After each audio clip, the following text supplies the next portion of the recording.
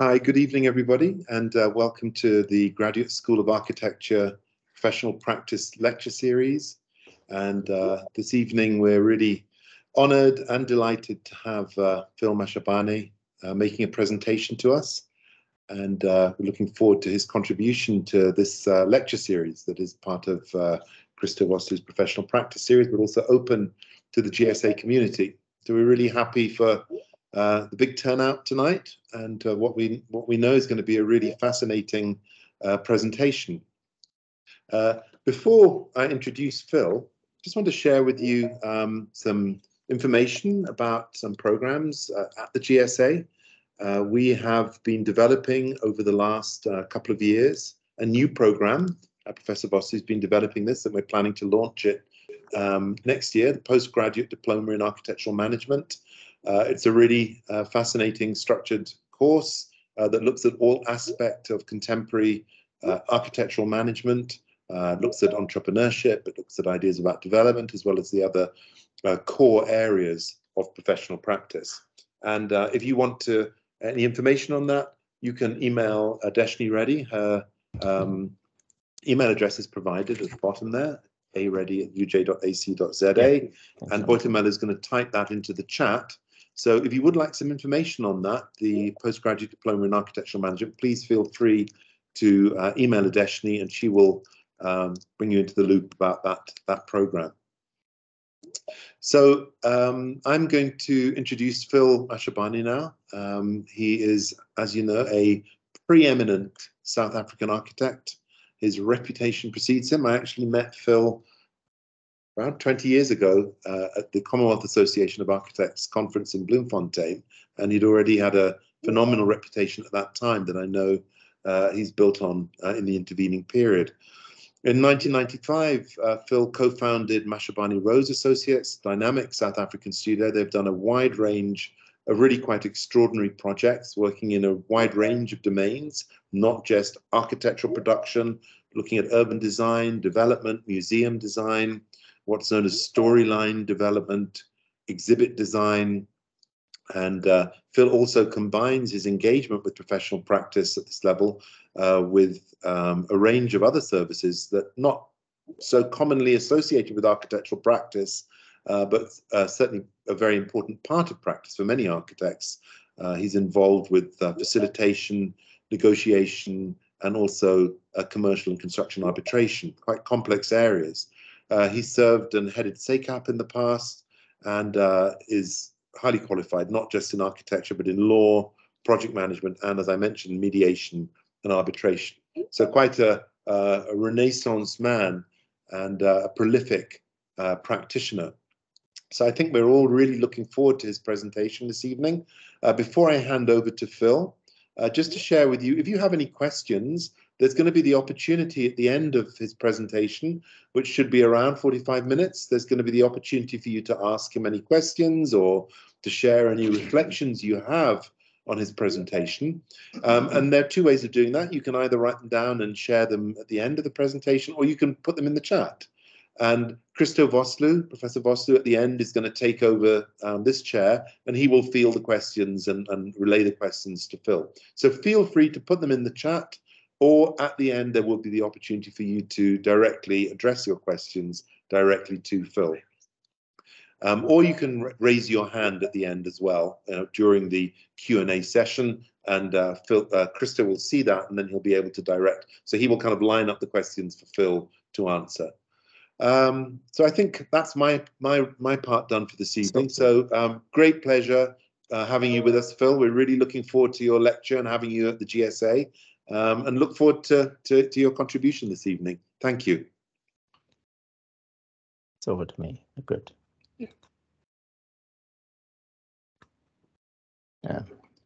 What do I see here?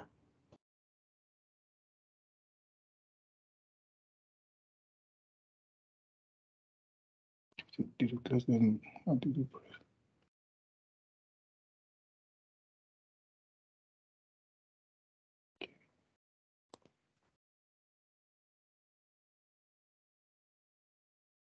Let's do that. Good evening, Mike. Can you hear me? Yes, we can hear you. Good. So we can't see your presentation as yet. Yep. I'm just about to start with the presentation.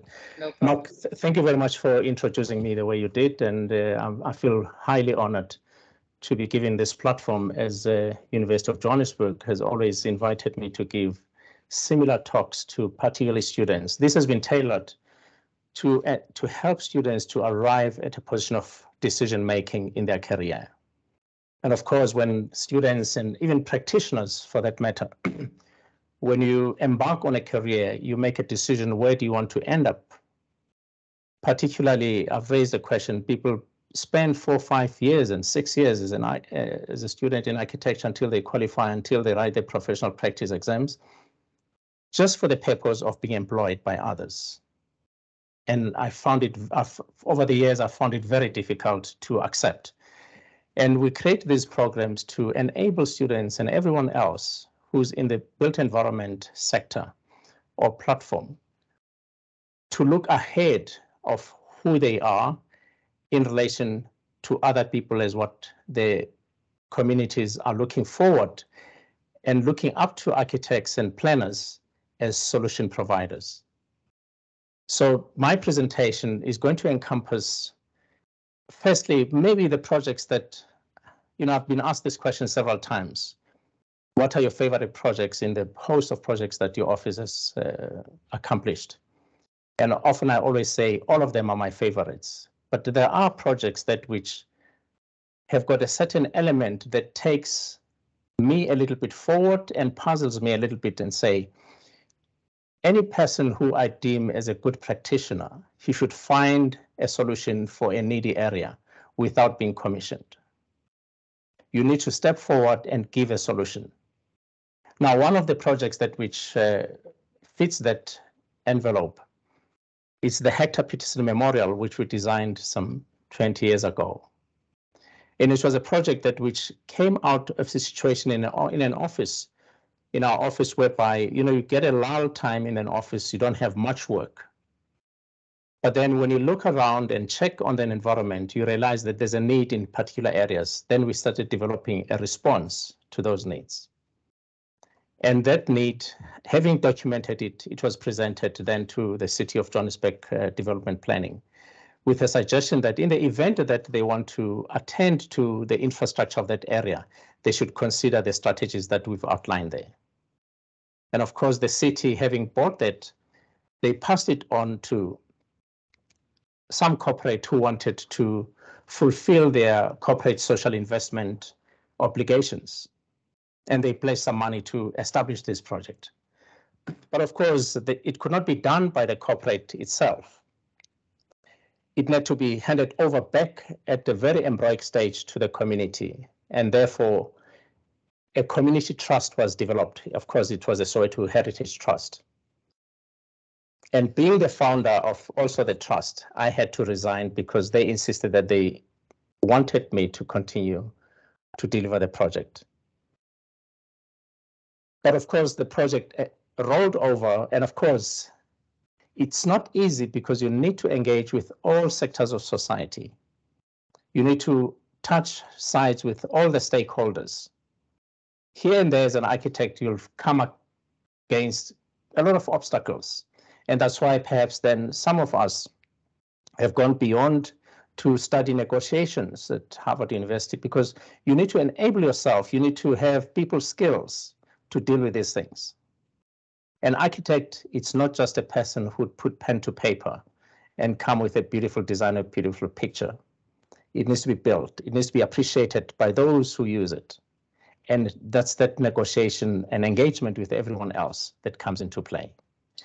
Now, what I will try to share with you, it's the structures as well, and of how I started off.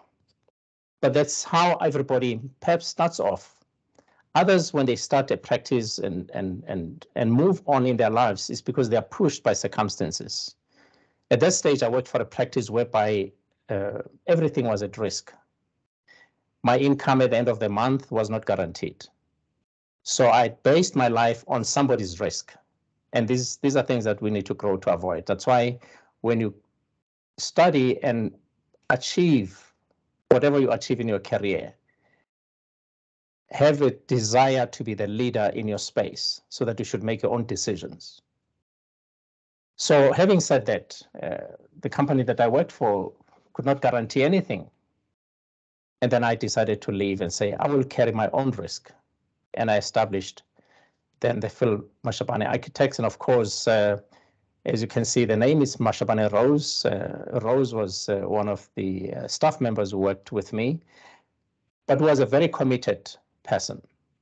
And I realized that with the company battling, he was also going to be affected by any changes that are happening in the company. And then I invited him to join me, and I managed to change the company to Mashabane Rose Architects. And then we formed this formidable team. Now, there's a challenge now when you start a practice. You find yourself having to do everything. You've got to engage with clients, you've got to design, you've got to do all the statutory requirements, that is your tax and etc. And with the slides that I'm going to share with you, I will take you through that process where you've got to start creating a structure around you, right? And this structure, it simply means that those are instruments that would enable you to put your knowledge to practice, right? And of course, how I landed even my first project, which something that I need to share with everyone else. There's a thin line between being very assertive or being assertive and arrogance. But I was very assertive because I knew that I know what I'm supposed to deliver. I saw myself as a fully fledged architect, recognized in every space that which I need to participate in. And then as I moved on and I approached one government department, I knocked at their door and demanded a project.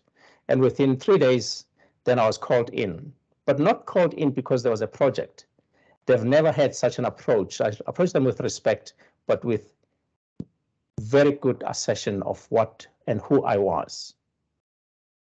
And that's how I landed the first project. And of course, it became a very complex project. It was a school and jointly tasked to deliver also a health facility. Throughout my travel from France, I was known to do leisure projects as well as health projects. So it became an easy thing. That's a project that, lo and behold, having taken the brief and everything else from the client and did the quick presentations, within 2 weeks, the client signed off the design, right?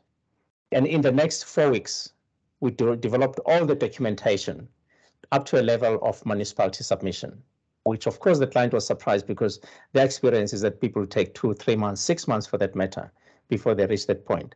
But it was the dedication that we had that we've given this opportunity, therefore let's deliver, right?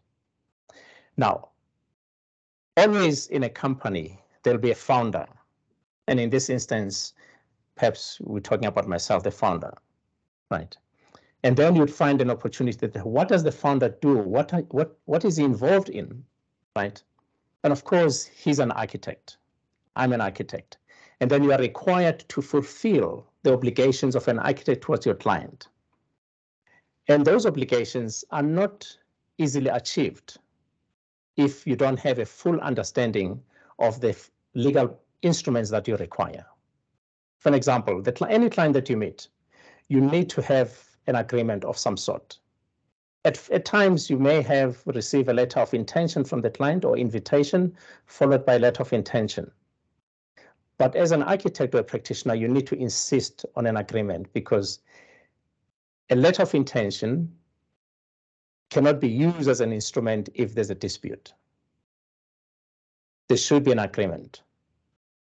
And of course, an agreement would lead to a contract. And a contract, then it begins to stipulate your rights as a professional and obligations, and similarly, the rights of the clients and their obligations, right?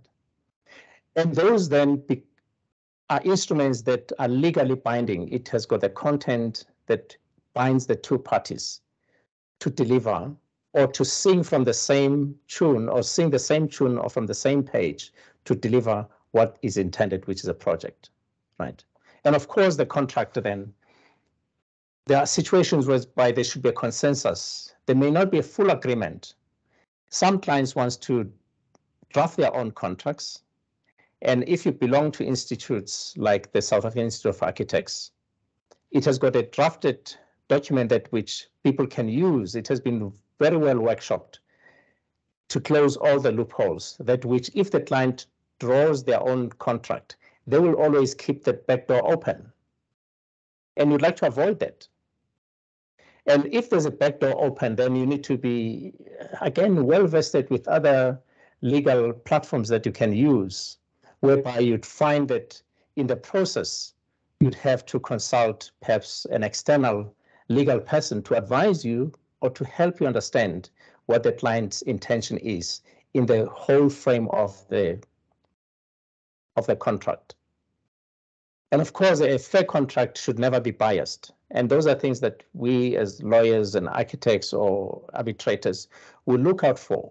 We try to eliminate those so that if there's any dispute, the dispute should be on subject matter, not on situations created to find a loophole, right? Having said that, you cannot all do those things all by yourself as an architect. Even if you are a one-man show, you perhaps need an accounting person who will assist you with all the legal obligations towards the statutory bodies, your SARS and etc. You'd need somebody who would assist you to enable you to register with all relevant bodies that govern your profession. And to the students, you know, those are things that you need to learn as an architect.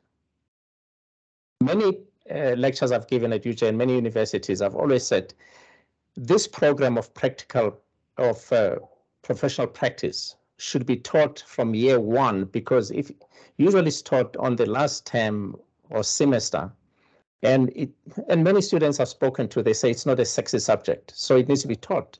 But largely it's about communication. Professional practice is about communication.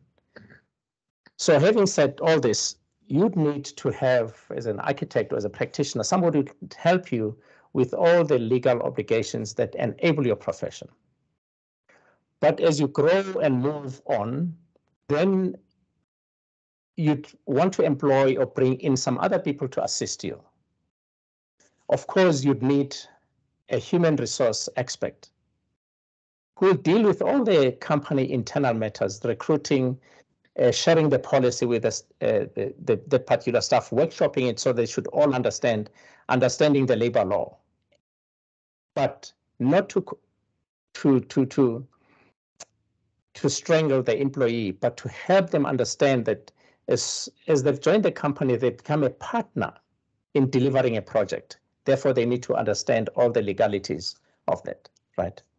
And of course, the human resource person will deal all with the administrative matters of if a staff member requires certain things and there are family needs and etc. Those are dealt with by that person, not necessarily the founder or the principal.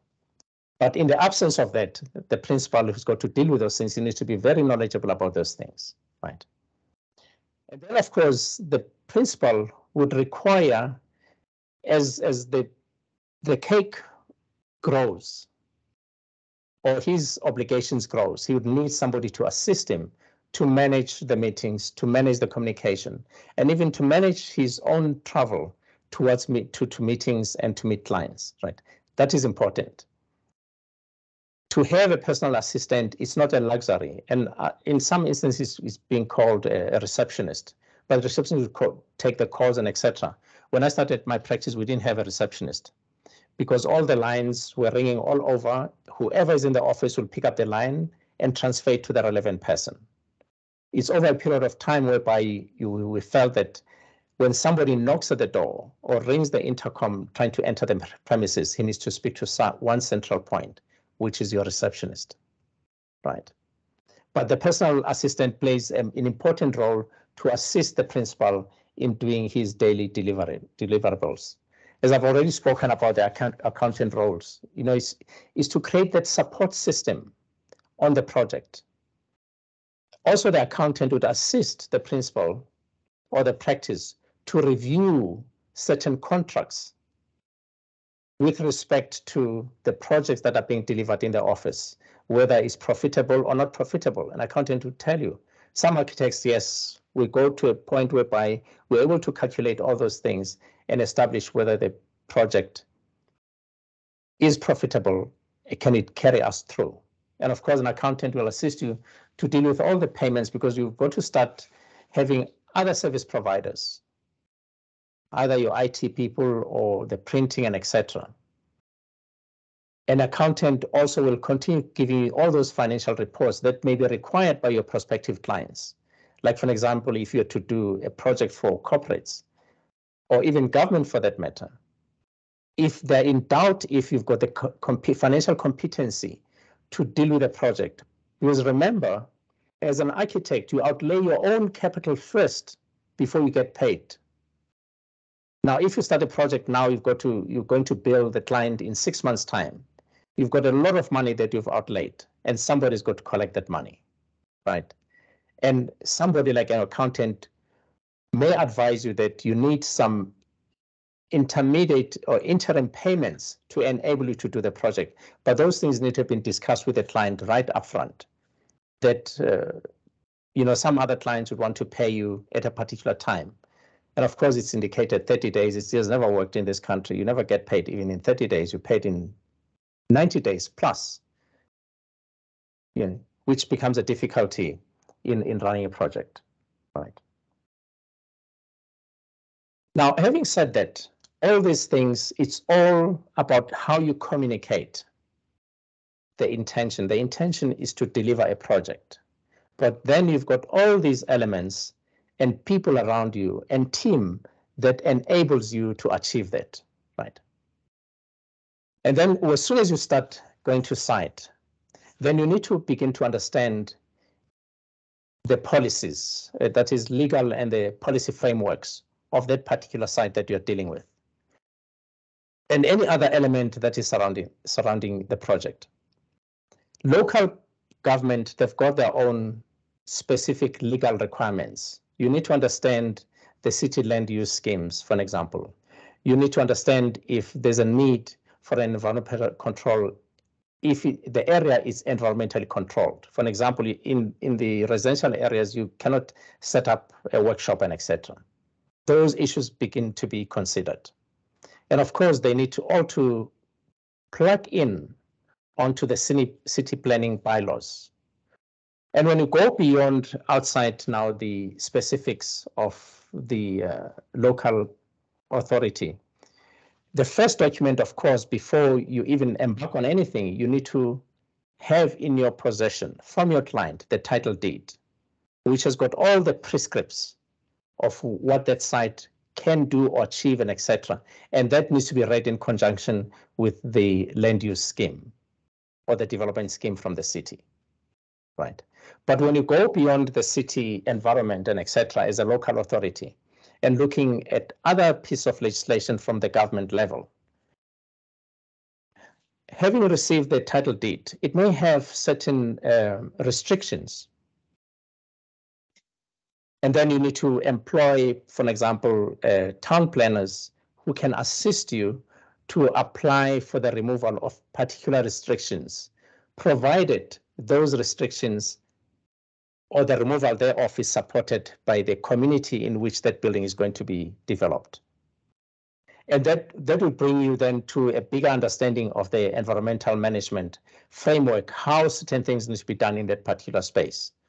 And some other areas, of course, are very sensitive, whereby they'll be subjected to, the local authority or the government or your typical SARA, South African Heritage Resources Agency, would require you to have conducted an environmental impact assessment. But it's not only about the structure. Many years ago, I did some projects in fact, I was not doing the project as the chairperson of the South African Heritage Resources Agency, with developments happening in the winelands. The wine farmers wanted to build huge structures, which were beginning to impact on the visual or the visuals of the winelands. And those, they come under that umbrella or that tick box of the environmental impact, the visual impact of what you do in a space, as much as you build in cities. But then there's Dubai, it has defeated everything else. Everything is so high and etc. If such buildings, which you see in Dubai, were to be built in Johannesburg, you're going to have a lot of people objecting to those because they begin to impact on the environment in terms of having huge buildings which create a shadow over other properties for a longer period than it can be tolerated. Then, of course, at the national level, you've got lots of pieces of legislations that needs to be considered, even at primary level, whereby you are still dealing with the local authority. You need to look at the piece of legislation which has been developed by the National Heritage Resources Agency, which is the National Heritage Act. For example, in the urban areas, or there are buildings that are over 60 years old, they're automatically protected. There are buildings that have got a history, or there's an environment that has got a particular history. I urge people to familiarize themselves with those pieces of legislations. And of course, you've got the national building regulations, which are instruments used by local authorities to approve your building plans and etc., whether they fit within the building standards as would be accepted, being articulated in the development schemes or the land use schemes. And of course, that would bring us to SPLUMA, whereby the spatial planning and land use becomes an issue with all the influx of people coming to the cities seeking accommodation, either to work or to reside. That piece of legislation is used now to determine whether, having understood the movement of the people, if certain existing structures can be sacrificed for a different use. And that is, of course, tied to the development policy which has been developed at national level. The good thing is that it's so flexible. No piece of legislation is cast in stone. Any piece of legislation, I always urged when I practice law that it's a guide. As soon as it is argued or mitigated by other circumstances, it is likely to change. And that's what we find then as we move forward, right? And within local authorities in the municipality areas, then you've got neighborhood organizations. Like, for example, in Johannesburg, you'd have your Parktown Residents Association, and every little suburb has got their residents associations. Those are the watchdogs of what is happening in their neighborhood. And those are the people who would comment on any development. But bear in mind, they are not the decision makers. They would comment as a stakeholders, but the decision maker would be, for example, your PROG, which is your Provincial Heritage Resources Agency in Gauteng. But we've got 9 of those. Every province does have that. So should you land with a project or find yourself having to work in any of the areas, those are the institutions that you need to check. At the time when I was president of the South African Heritage Resources Agency, and later I established the provincial ones, I used to insist on developers that and architects that familiarize yourself and have a relationship with this authority so that they should guide you of the do's and don'ts. There is no point of getting a commission from a client and you start drawing this beautiful building, functional building, only to find that it falls outside the controls and the parameters of the acceptable standards by the PRAC. And then you've got to revisit, and the client begins to be so unhappy about you because the duty of an architect, right from day one, you need to advise your client of the do's and don'ts. They may not agree with you, but you need to put it out there, and of course, let it be reduced to writing so that there should be record that you engage with the client, right? And of course, you've got the local authority as well. Look, local authorities in our time, you would not just submit your building plans, you'd prepare them and go and engage the local authority as to whether it meets the standards. That used to shorten the process of the approval because you already do what would be approved within their standards. The architect's knowledge is not absolute. We need to begin to engage with all these 11 bodies that have been established. And of course, in the event that your application or your endeavors have been shut down, you've got an opportunity that it can be taken to some tribunal to review the decision taken. And of course, if it fails there, then it still goes to the appeal authority of those structures. And those are instruments that have been put so that they can enable architects to be able to better inform their clients as they move on, right? And of course, when you contemplate a project, as I've mentioned earlier, I've mentioned the title deed and the land use scheme. These are the very key documents that you must have as an architect before you put pen to paper.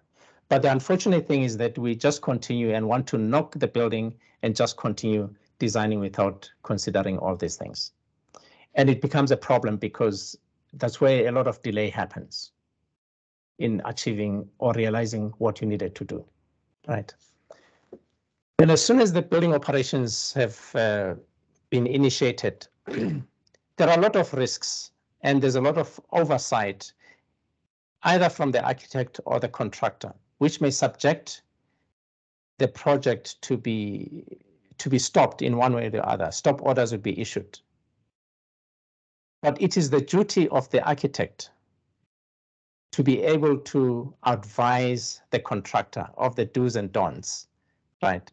Because we've got all range of contractors. You know, you get a contractor who's got a wheelbarrow and a bakkie, and he's got one guy working for him. And we've got well-established contractors who've got all the resources and project managers within themselves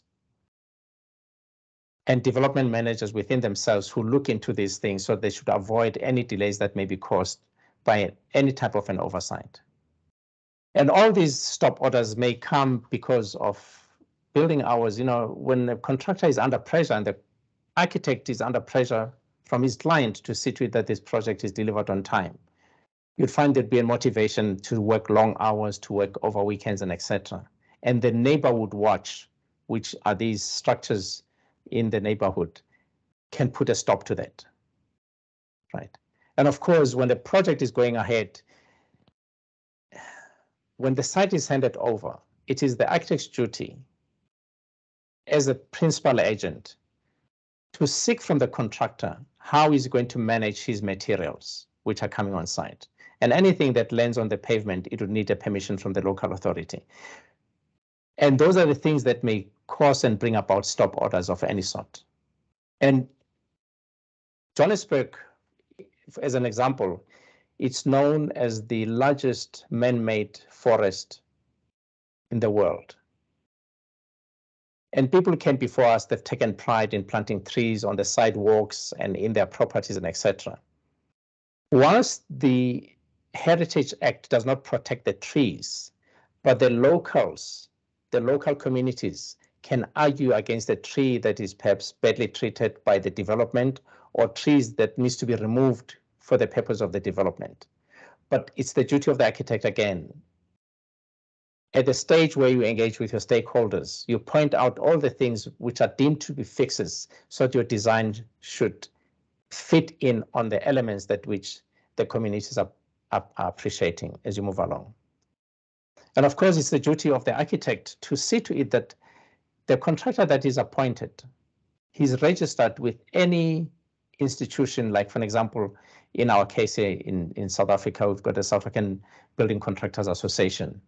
Those are bodies which are not necessarily there, as people perceive them, to hinder the progress or the development of a contractor.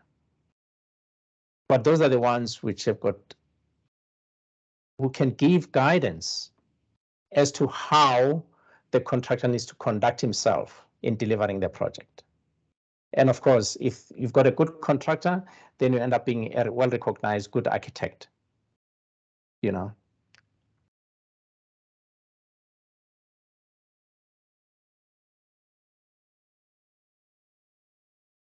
And of course, in a practice, then the principal or the founder cannot do it all by himself, right?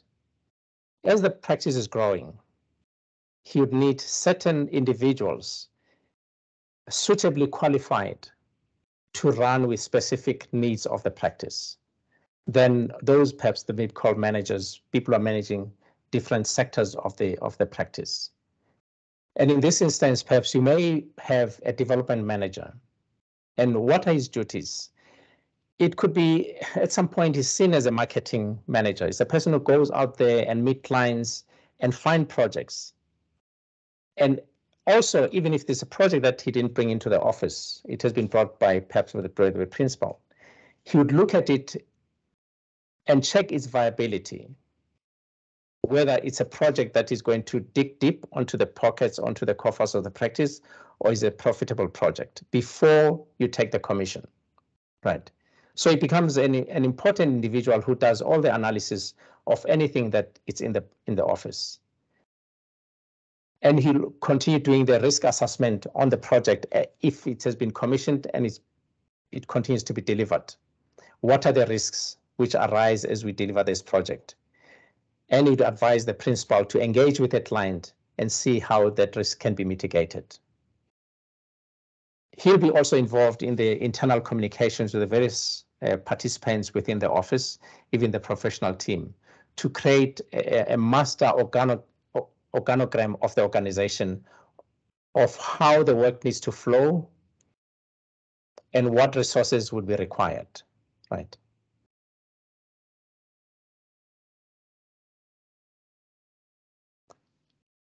And some other practices, as they grow, and the more projects you have in an office, particularly if you end up at least having more than 3 projects, then you need somebody to internally help you to manage as a practitioner those projects. Then you get your internal project manager. That's a project manager who looks at the bolts and nuts of a project, whether it's costing the company some money or whether the professional team or the technical team is delivering onto the project in time to realize the profits. So he'll do all those, and even to resource the project itself. He's the one who may make suggestions to the principal that we need few more hands to achieve this if we need to achieve it on a particular time frame. But then it's when the company is growing, handling more than one project at a time. You need that assistance.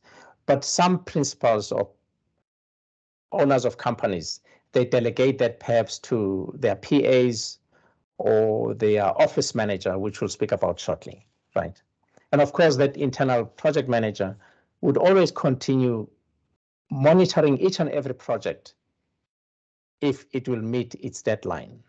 And if there are any challenges arising within the office to deliver on time, he's the one who'll have a solution and move forward with those suggestions to the principal, right?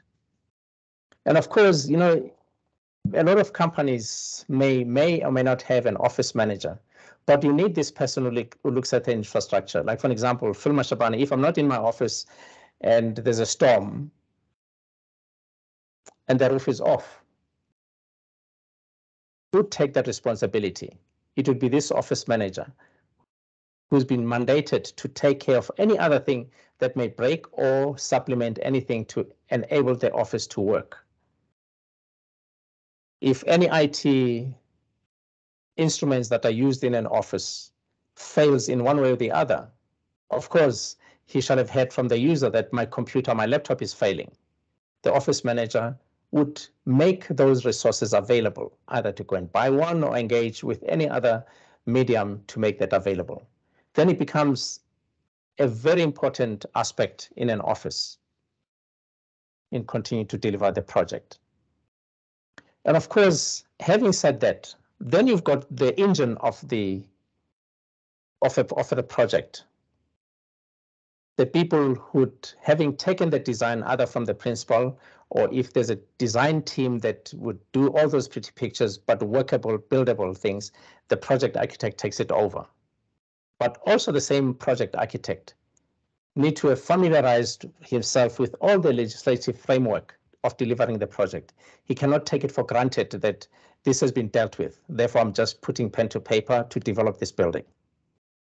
And in his process, he would need the assistance of technologists. You know, some other companies, like at some point, you find that you've employed, as a principal, you've employed 5 architects, you don't have a technologist. But then you would find that you need to have a project architect. And in that way, you've reduced other architects to be technicians of this architect. It's something that I've tried to avoid throughout my career.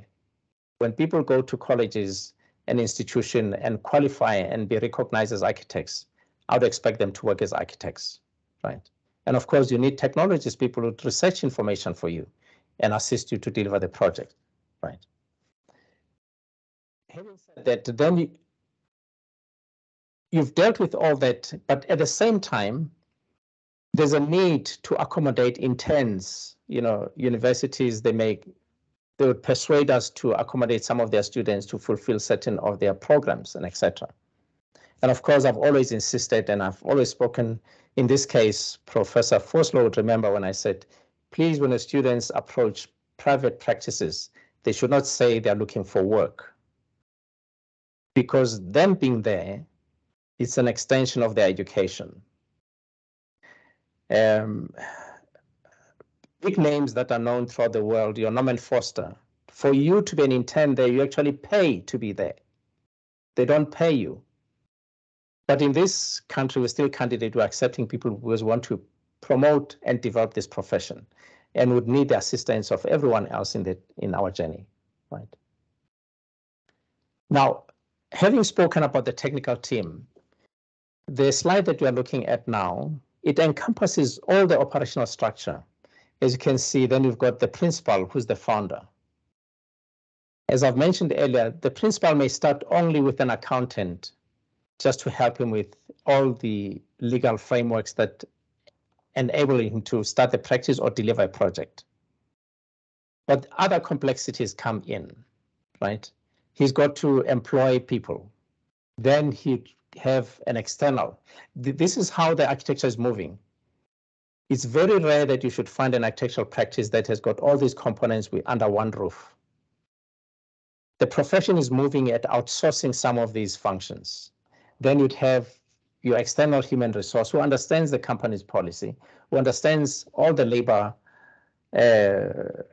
law challenges that may arise out of staff and running a practice. And then, of course, having said that, with the principal having received a commission, he may, like myself, it's all well and fine, I'm trained in law, but I always seek a second opinion. Then I would go to an external legal expert to review the contract that I've got to sign. Those are the things that we need to begin to look at. Now, that operational structures I've mentioned earlier, then you've got your personal assistant assisting you. You've got office managers assisting you. On there, you've got your development manager. You've got your internal project manager. And then this forms a composite structure of any practice. But if it's a one-man show, you end up being the principal, having the accountant, having an external legal expert. You may have your personal assistant, perhaps human resources, and any other thing, which is your office management, which the duties may be delegated to your personal assistant or your receptionist. Or you may as an architect, of course, we are trained project managers. You know, it's one responsibility that we've abdicated as architects. That's why today we've got even councils of project managers, because architects have seen themselves as people who just do the pretty picture, but not to manage the project, not to call meetings, not to coordinate the meetings with other consultants. And the project managers, they got born and now they've taken over. Up to this point, the unfortunate thing is that any government work, when government contemplates a project manager, they'll speak to the engineers. And then in the end, you are going to be managed by an engineer on an architectural project, which is a travesty. And we're trying to mitigate the situation and bring the dignity of an architect into space as we go along, right? Now, having said all these things, you move into a space of how you connect with people. You need to have a name if you start a practice. And if you don't have a name, you need to be a known individual having done substantial work or having participated in every sphere of built environment to get respect. And of course, people would need to communicate with you. You'd need to have an email address. And be warned, the Gmail address is not recognized by many corporate bodies. They see it as kind of a fly-by-night practice if you're using a Gmail. Have an established email address, that which gives you dignity. And of course, Facebook and Twitter, those are platforms where we begin to chit-chat, and other architects which I've seen, they've seen it worse. You know, I had great respect for LinkedIn, which you see here, but many architects now, it's no longer a networking of professionals. People begin to post what they do and etc. And I don't know whether it's the right platform, but those are platforms that which you need to have within your practice, which promote your work. And that brings me to the question: how do you market yourself? Firstly, you know, I've been approached by a lot of architectural magazines. They want to do a lot of write-up about our works. But for you to put any picture or any text on that, they want to charge you. And I always refuse. I said, these magazines, they've come into existence because of our contribution. They use our materials to keep their magazines alive. Therefore, often I refuse. I'll say they actually pay me. They should pay me for making available any of our works to be in their magazines. Other people see it as arrogance, but you need to assert yourself, particularly with the advent now of certain works which are open for use by everyone else, which would be your work. You know, the copyright laws are being revised, and they're going to expose many of us who are trying to protect our work, because the legislation, in simple terms, when it summarizes, it simply says it can be used provided it's used in the best way and in the best interest of the community. But who's the community when your work is being used? Now, we've reached a point, all what I've spoken about, you can look at all these right from the principal, the founder, and HR, PA, accountant, professional practice, managers, operational structure, and branding. It is nothing more than communication. Nothing gets delivered if the communication is poor. Nothing will be achieved if the communication is not very clear. So architecture is the communication of how people or the environment can be dealt with and people be accommodated. And that we are communicating to the people, to the end user. And even for the proponents and people who propose that, that is all communication. Thank you so much. That's the end of the slides. I'm happy to take the questions moving forward.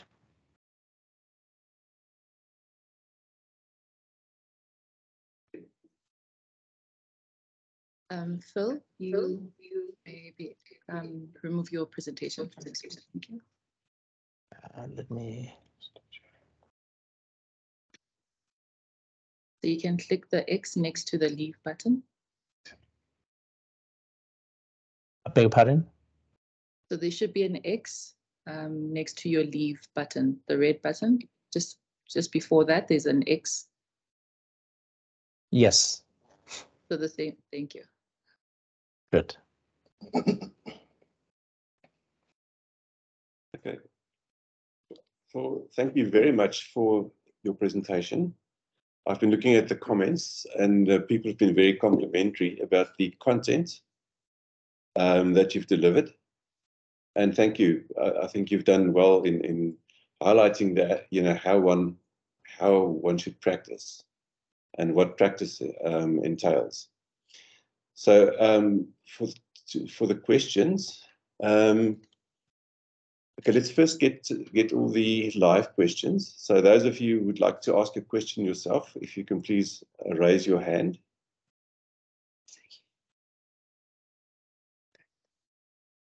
There's those of you who are not familiar with Teams, on top, on the right-hand top side, the third icon, reactions. You can go to reactions. Can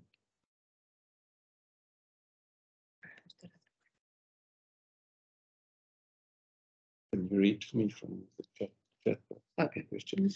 So while everyone is writing the questions in the chat, I'll just read through some of the comments. Should I read the comments? No questions. Okay, yeah, they are needed. But I maybe this one. Okay.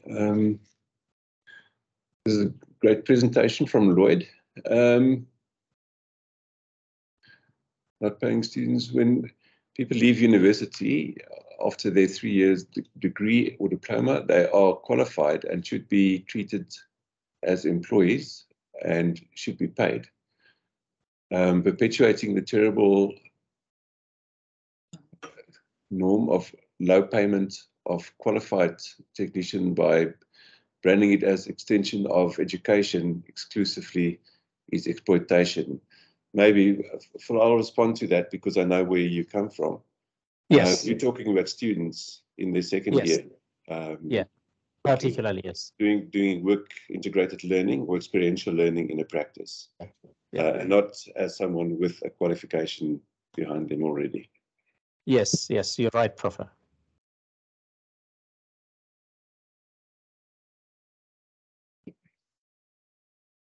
However, if I may further respond to that, Professor Vosloo, if a practice takes on a student on the work integrated learning,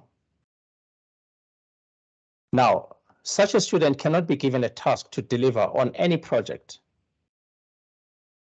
because there's a high level of risk, right? And of course, bear in mind that when you come to a practice, you're not coming with your own infrastructure. The company is going to provide you with infrastructure and everything else at their own cost. And that's why over the years, I've insisted that this is an extension of your education. When you enter the office, all the interns that come to my office, I always insist that when you cross the gate threshold, switch off your cell phone, because your family knows exactly. Because as much as you go to your university, they know that you're in the university. They won't send you text messages or phone you during lectures. Even at my office, that's how we treat it. It sounds a bit harsh, but we're trying to minimize the loss of time, the time that falls between the cracks, and enable the student to understand whatever he needed to understand when it comes to our practice. But should such a student be used for a fee on a fee earning exercise, the students will be recognized for that. But in a nutshell, students should always understand that on your second year going to a third year, you are still learning. And of course, for example, if I need to answer further on those who've got their piece of paper, their certificates and etc. You are only an architect academically until you write your professional practice exam with the relevant body, with your SIA, with your SACAP. You're not an architect. You're an architect academically only, but not in practice. And then you've got to spend that 2 years being trained by a practice to understand the industry, to understand the application of the knowledge before a company gives you any work that you can run with as a project architect, right? But those are the things. I mean, when I graduated in France some many years ago, my first employment, which necessarily was not an employment, the company had advertised for a post for a person who's got 10 years experience post-registration. What did it take? It means 6 years of your studies, 2.5 years of your training, and you write your exams. That's already 8.5 years. Plus 10 years of experience. You need to have been involved in projects for 10 years. We're talking about 18.5 years. My response was that I don't have that experience. I would like to come and work for you for no pay, because for 6 months, because I want to earn some experience from you. And remember, at that stage, I'd already passed my professional practice exam. But within a month, they recognized my input. On the second month, they gave me a permanent position. And this is what I'm trying to pray to people, that the question that needs to be asked: why did you choose to be an architect? Why are you an architect? It is to do the work on the built environment. It's fine, you need to be paid. But have you done your bit?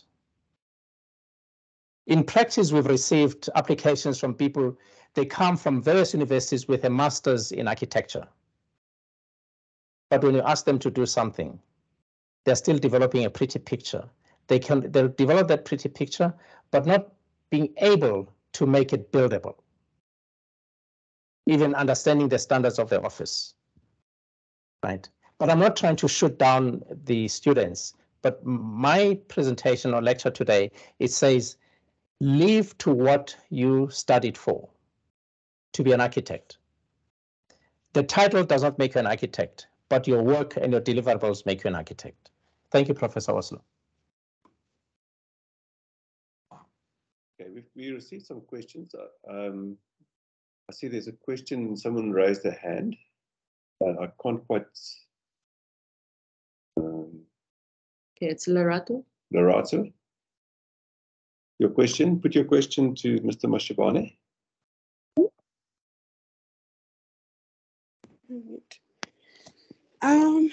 Hi, Mr. Mashabane. Thank you so much for your presentation. I really enjoyed the elaborate business structure that you illustrated in your presentation. I personally have struggled with the architectural profession in undergrad to a point where I decided to quit at some point. But then, because I do love architecture, I'm very passionate about it. I became very stubborn and decided to continue with my studies. But I still find myself in discussions with my fellow classmates that really cannot pin down the idea of being an architect struggling with council submissions and floor plan and whatnot. My question really is, how do you find non-conventional approaches of practicing compared to just continuing with what you've learned at school? And also, this is just coming from the fact that while we do get insight of non-conventional practicing, it's very minimal. Architecture school is basically just based on buildings. So do you find non-conventional ways of practicing to be putting students at ease? Yeah, well, perhaps I may not understand what is deemed a non-conventional practice in architecture. The practice of architecture is just it's a fixed thing. But if you bring a non-conventional, it means a person not complying or acknowledging any regulatory frameworks that govern the profession. Now, that becomes a problem, because one of the SACEP's ethic codes, or the mandate of SACEP, the South African Council for Architectural Profession, is to protect the public. Now, protecting the public against who, against what? It is to protect them against these unconventional methods, that which certain people want to adopt for gain, but not to deliver the project efficiently, or to the desired mandate or the mandate that has been put forward, right? Mm. Now, and of course, it could be another lecture talking about SACEP and its mandate and etc., how it impacts on the profession. But we need to recognize that they're in existence for a particular purpose. It is to deal with all these unconventional approaches in delivering architecture, right? Except if I didn't understand your question about unconventional, but my interpretation of that is something out of the norm. We need to stick by the rules. You know, that's why there are regulations. They need to govern, and one leads from one point to the other for a successful project. I think maybe let me just say, compared to designing buildings, you decide that you want to design door handles. So your whole practice is just focusing on doors and whatever that has to do with doors. Yes. Do you think that would be a much better approach for somebody who is struggling with the idea of just sitting down and becoming a technologist? All right. Okay. I'll just give you one background. The institution where I studied, National École des Beaux-Arts, it did not only teach us or put us on an architectural program. I got trained as an engineer. I got trained as a quantity surveyor. And I got well trained in communication. And in my view, why did they do that? In the event that you cannot be a designer, not everybody is gifted, and not everybody can learn how to design and do it effectively. Mm. So if you drop off, therefore, if you're a good communicator, if you're a good administrator, then you end up perhaps being a project manager, right? Yeah. And proudly, I could share with you that even at my first employment, the portfolio that I had, it was not about design. Because out there, you get all designers.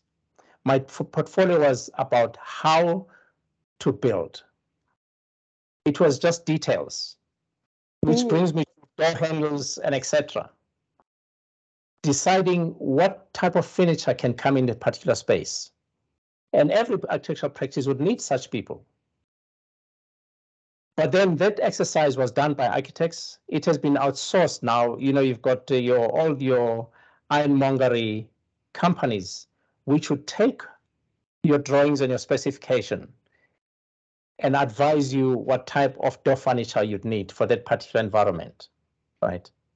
It's a specialty on its own, but it's all within the framework of architecture, right? Yeah. Yeah. Okay, thank you. Thanks. You're welcome. There's a question from Simpiwe. Simpiwe, please put your question to Mr. Mashabane. Evening. Am I audible? Yes. Yes. Oh, firstly, Dr. Phill, thank you for such an informative presentation. It's rare getting the opportunity to hear sort of the practical side of the operations of a practice, how to start, so on and so forth. Once again, really, thank you so much. My question is, say, for someone like myself who wants to start a practice of his own after accreditation, what would you say are the biggest challenges that someone like myself would face when starting a practice, especially considering the economic climate that South Africa is currently in, and clients and financial challenges, so on and so forth? What would you think is the biggest challenge in starting a firm, as well as essentially finding clients? And leading on to my second question, how exactly do architects actually market themselves? Because you mentioned that someone had a problem with displaying your work in these magazines, given that they want to charge you for you to put your work in there. How do architects market themselves, or if there is another way for professionals to market themselves other than the whole referral kind of stream to that? Yeah. Okay. I'll start with your first question. You know, in my world where I come from, I always said a good architect is a person who would identify a need. And this has brought about the existence of project developers. They go out there, they see a need. For example, if you look at the whole Johannesburg, if you're to study the movement of the people, you'd know exactly which direction is the city growing. Then you are likely to identify a piece of land, whether it's owned by someone, but you could put a proposal to that piece of land, right? And share it with the owner. And in that way, you've already started your own project. As I've mentioned how we started Hector Peterson Memorial. When I drove around Johannesburg and all of Gauteng and the country, it became one of the sites which I noticed that it was the most visited place where Hector was commemorated by the then ANC Youth League. And having noticed that there's not much infrastructure that accommodated tourists, even the locals, I put that strategy in place and presented at first for free to the city of Johannesburg. Later on, they paid for it, and then it grew into a project. And it became a significant project that led to other projects of legacy projects. But of course, if you want to start a practice again and you don't have work, participate in competitions. In Paris, I worked for a competition practice. Mashabane Rose Architects, most of our work came from competitions. We participated in competitions. We won some of them, which have sustained us for 35 years. We lost some, and those that we lost, we came second. Of course, we reimbursed of all our per expenses. So that's the strategy of how you create your own work. Participate in those platforms of competitions. You know, other competitions, it's not projects that can be awarded to be built, but it's to recognize the ability of the architects. Then it puts you out there on that platform of being recognized by your peers and any other person that in the event that we want a typical thing, let's say like Mashabane Rose Architects, we've cut our niche in museums and or institutions. People think about us, even if they don't appoint us. On some of them where we're not appointed, then we become advisors to the client. We help the client to formulate the brief together with the architect. Right. Yeah. So my response to how you get work, it almost answered your question of how you market yourself. You market yourself by your ability. When I speak to these magazines, I said, you approach me because you want to use our work. We've already marketed ourselves to yourselves. How better are you going to put us out there, except on a magazine and etc. Right. And it's pretty expensive if you start practice. I mean, I've just won an award, which I've got to collect soon, having designed the Museum of African Liberation in Zimbabwe. But the promoters are British. And now with the rand battling, I cannot afford just even to put a one-page advert because it's going to cost me 55,000 rands. And if you put such money out there, you'd expect some returns sooner to close that gap, and often it's not possible. So to market yourself, associate yourself with the platforms that which speak architecture, developers, and etc. Share your views with them, and others, as I mentioned earlier, your people skills would market to you. The skill comes later, right? I don't know if I've answered you. I think you answered it very eloquently. Thanks. Thank you. There's a question here. How important is work-integrated learning? Some technicons and universities are phasing this out. And your views on that? Well, it is important until it's phased out completely. But however, just to share with you, I chair the School of Planning of School of Architecture and Planning Advisory Board at Wits University. And by that, what we do, we're trying to integrate what the industry is doing with what students should be or what their curricula should be. Not necessarily preparing them for the industry, but they need to be abreast with what the industry is all about, right? And of course, with the integrated learning, I've always said to students, if you want to learn more or you want to integrate your learning with the industry, if you just drive down the road and you see an architect's office working on weekends and etc., why don't you walk in there and lend a hand? Then there is a lot that you can learn from there. A couple of years ago, my son who studied, he's today an accountant, when he was studying, and of course, everything was purely academic in accounting. He was not vested with what the industry and all the softwares that are used currently and the method that are used by accountants. And I made a suggestion to him that we had a neighbor who was an accountant, said, why can't you make friends with our neighbor so that he should take you to work, you should learn how the accounts office is working and what instruments are they using and what queries are they getting and what type of responses they need to deliver to their clients. So whether the work integrated learning is going to be phased out, but you'll still be faced with that element of needing to be exposed to the current affairs of your profession.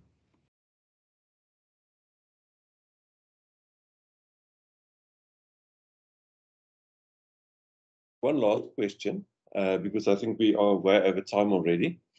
The question is, have you dealt with a situation where your firm required arbitration to resolve a conflict? If so, was it difficult?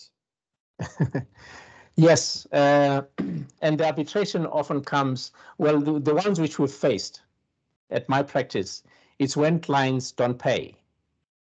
And of course, in the agreement and the contract with the client, there are steps that have been laid out there. If there's a dispute, now the dispute was about payments, then you go to mediation, and then you go to arbitration. And of course, you cannot necessarily jump and get a lawyer. You can get a lawyer to help with arbitration. You cannot jump and start issuing summons to go to court. Our courts are overwhelmed. Our courts have adopted a method that has this matter been resolved perhaps through arbitration and etc. Hence, then you find even on labor law, then you've got the CCMAs and etc. Nobody just jumps. Yes, we've been exposed to that, and we sit with situations whereby, myself being an arbitrator, at times it's hard to decipher exactly what the outcome should be because there's frustration and anger and emotion. So you'd rather pass on that exercise to an independent person who would be very objective and just look at the documentation for what it presents. Hence, I'd always encourage my staff and everybody else, even if it's a telephone call pertaining to the project, reduce it into writing. It would help you if there's a dispute at any given point. That's very wise advice. Thank you very much, Phill, for answering the questions and for your excellent lecture. I must say, most of there's hardly a question in the chat line. It's all compliments to you, and thanks to the lecture thanks for the lecture that you presented. So from my side as well, thank you very much. Thanks for agreeing to this, and thanks for always being available to assist with some practical advice on programs and giving lectures to students whenever asked to do that. I really appreciate that. And then secondly, also to the GSA Ops team for organizing it. Thank you very much. As always, you did a great job. Thank you. So thanks to, and then lastly, but not the least, thanks for everybody for attending. We hope you found it very informative and useful. There will be one last lecture in the series in roughly a month's time from now. Thank you very much to everybody and have a good evening. Thank you. Thank you so much, Professor, and thank you to everyone else. Good evening.